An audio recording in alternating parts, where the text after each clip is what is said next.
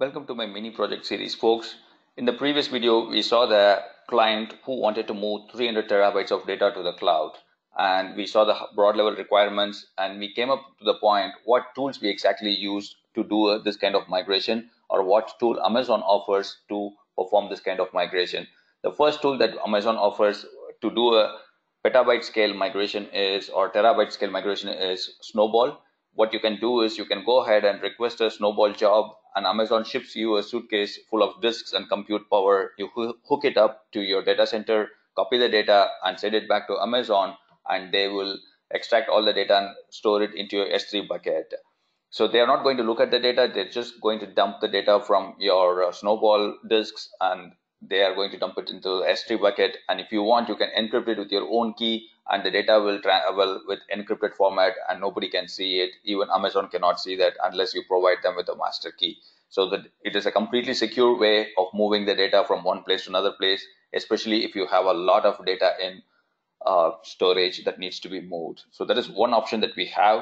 The next option is S3 acceleration, which uses a simple S3 GUI. You go ahead and enable S3 acceleration in the property section, and then you get a 25% jump to 75% jump in the upload speed that you can achieve by doing this. But this also means that your data is in a format that allows S3 acceleration to push all the data through your pipe. That means that if your VPN or your internet bandwidth should be also sufficient to push as much data as possible. So that is one advantage that we might have in this client. But let us see what other tools the client Amazon offers. The Kinesis Firehose is another service. If the data is all streamable, or if the incoming data is from, say, for example, a mobile device or a gaming device or an IoT device, you can configure Kinesis Firehose at one end and store all the data in S3 and push the data from the source to the destination. So there is another way of moving the data. So the other interesting service that Amazon offers is Storage Gateway.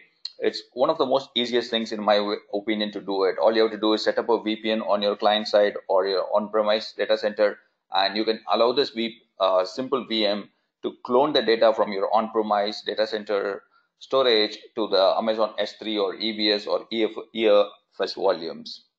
So this way, all you have to do is just provision the VM, provision the bandwidth, and all the data gets replicated to the cloud. So that is another option you get.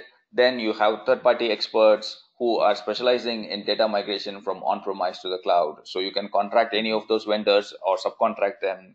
They can help you with that. If that is not going to suit you, then you can also go ahead with setting up a direct black sand, that is a direct connect. Amazon gives you from 1 Gbps to 10 Gbps connections, and you can order multiple lines if you want.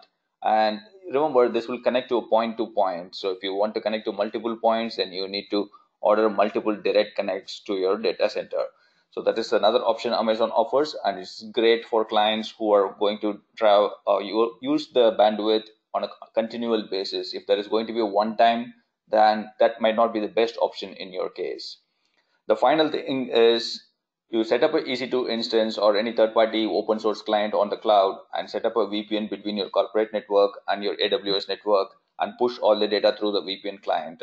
This might not be the most efficient way, but this is definitely a sure shot way of getting things working in the easiest possible manner.